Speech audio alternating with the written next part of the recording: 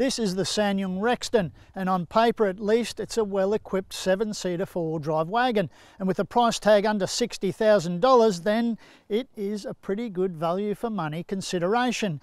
But is it any good as a four-wheel drive? Well, that's what we're here to find out, so stick around.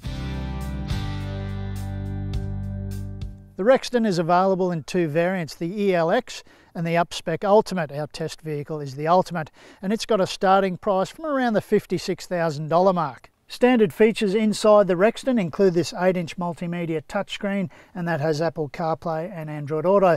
There's also a wireless charging pad and a bunch of prestige-y sort of things like the sunroof, heated and ventilated front seats, as well as this nice looking quilted Napa leather throughout.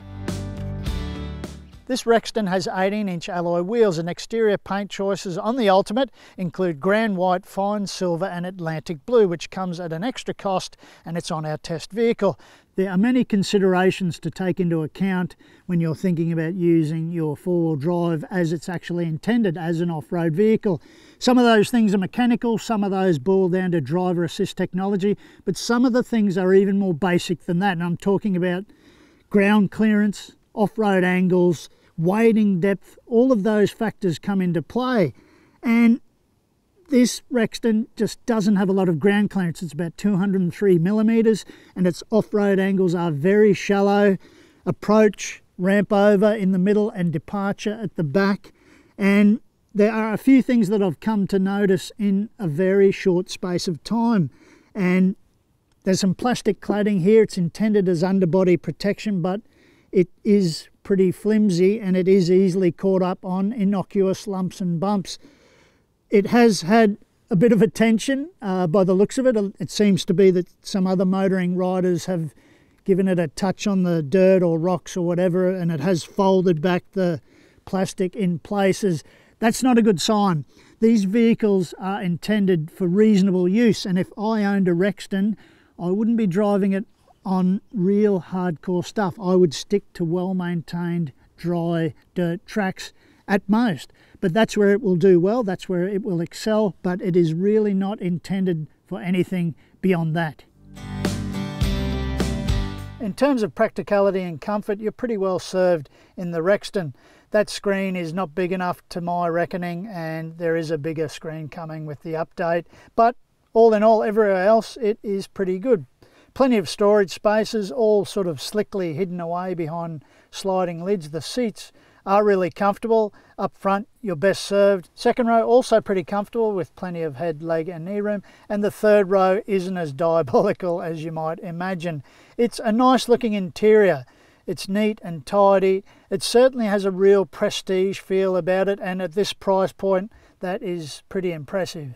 As is the case with most 7-seater wagons, there's not a lot of space at the back here when all 3 rows of seats are in use. But no problem, because you can open up a fair bit of flexibility in terms of how much you can pack and what you can pack. When you put those rows of seats down, you can use different configurations to suit max tracks, first aid kits, that sort of thing. The Rexton has a 2.2 litre 4-cylinder turbo diesel engine, and that produces 141 kilowatts and 449 newton meters, and it is matched to an 8-speed automatic transmission. In terms of off-roading, it has a part-time four-wheel drive system, and that has selectable low range and high range. This engine and automatic transmission are a very relaxed combination, almost lackluster I might say. On the open road it's perfectly adequate, but when you're off-roading, there's a little bit of a difference there, but we'll get to that soon.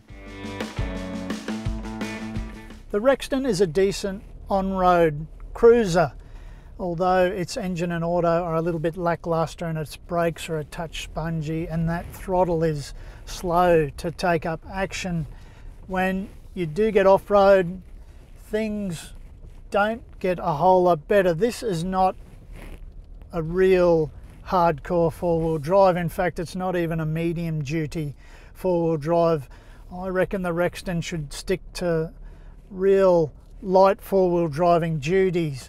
A dry, well-maintained dirt track with very few potholes and very few corrugations, because while it's fit for purpose if you're going to tackle that sort of stuff, It is not fit for purpose if you plan on tackling anything more challenging than that, because it simply doesn't have the physical measurements, the off-road angles, the ground clearance to cope with anything more severe than light corrugations and a well-maintained dirt track. If you do push it a little harder and a little bit beyond its limits, you will find that you may incur a little bit of damage to the vehicle, because the Rexton is quite low. It's got a ground clearance listed of 203 mil. To me, it could be even less than that, because it does seem very prone, very vulnerable to underbody scrapes, even through terrain you would think is pretty harmless. Having said that, it does have solid mechanicals as a platform. It does have good low and high range four-wheel drive gearing, and it can creep along nicely. The tyres are a little bit of a letdown. These tyres are Kumho's. They're described as all-season tyres, but if you're going to go any further than a sealed surface or a very well-maintained bush track, you could always opt for a more aggressive set of all-terrains. The auto-locking rear diff is a great idea in theory, but in practice it can be a little bit clunky. It can be a little bit annoying, engaging, disengaging when it sees fit, and that can really bleed you of all your momentum, and that's not a great thing to happen when you're trying to climb a steep set of rock steps or a hill climb. It's far from ideal. You really need to keep the throttle on to get that auto rear diff lock engaging, and that's not a good thing, because often you just need steady, controlled momentum rather than full bore momentum to get you up and over a serious challenge. The Rexton also has independent suspension all round, so it doesn't have a live rear axle, which that steps it outside of the realm of other four-wheel drive wagons. And that suspension setup yields a pretty jittery ride in the Rexton, especially over even light corrugated dirt tracks. You really tend to skip around and bounce around in it. It might sound like I'm being pretty harsh on the Rexton, but I'm actually not, and it's actually a really well put together SUV. It's just not intended as a four-wheel drive for anything more than light duty off-roading, and that's perfectly fine, because if you're looking for a comfortable, refined 7-seat four-wheel drive wagon at a reasonable price point, then you could do worse than to look at the SsangYong Rexton. But it is not a hardcore four-wheel drive, and this test is about off-roading, and its flaws are really quite obvious quite quickly, but that doesn't take anything away from its ability to be a great all-rounder elsewhere if it's predominantly used as a daily driver, as a family fun vehicle to your favourite campsite, and to take on tracks that maybe are just outside of the realm of a two-wheel drive vehicle, but this would be able to handle light duty four-wheel driving, that sort of stuff, quite comfortably. Fuel consumption in the Rexton is a listed 8.7 litres per 100 kilometres, and that's on a combined cycle. On this test, which involved a lot of low and high range four-wheel driving, I recorded 10.8 litres per 100 kilometres. Now, the Rexton has a 70 litre fuel tank, so going by my test figures, you could reasonably expect to get a driving range of about 650 kilometres out of a full tank. The Rexton doesn't have an ANCAP safety rating because it hasn't been tested, but it does have a bunch of driver assist tech on board, including AEB, a 360-degree camera, and much more. For even more details on this vehicle, read my full written review at carsguide.com.au.